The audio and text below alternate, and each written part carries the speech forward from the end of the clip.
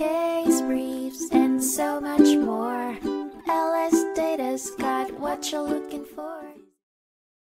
In a 1941 case heard by the Supreme Court of the United States, Fashion Originators Guild of America Inc. v. Federal Trade Commission, the court ruled against the Fashion Originators Guild of America, FOGA, an organization controlled by 176 manufacturers of women's garments. FOGA had been accused of engaging in unfair trade practices, boycotting retailers who sold garments copied from their original creations, and coercing around 12,000 retailers to sign agreements to cooperate with their boycott program through threats of not selling to non-cooperators. The Circuit Court of Appeals upheld a Federal Trade Commission (FTC) decree that ordered FOGA to stop these practices, which were found to be unfair methods of competition and could lead to a monopoly.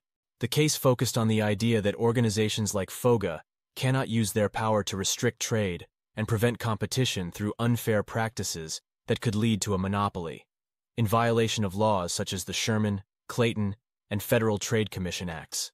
The majority opinion found that FOGA's practices, done in combination, constituted unfair methods of competition, tending towards a monopoly. The court held that FOGA's conduct was an intentional restraint of trade and commerce, limiting outlets for manufacturers and retailers, leading to a monopoly that violated the Sherman and Clayton Acts. The combination exercised control over the women's garments and textiles industries, resulting in a monopoly and coercing rival competition.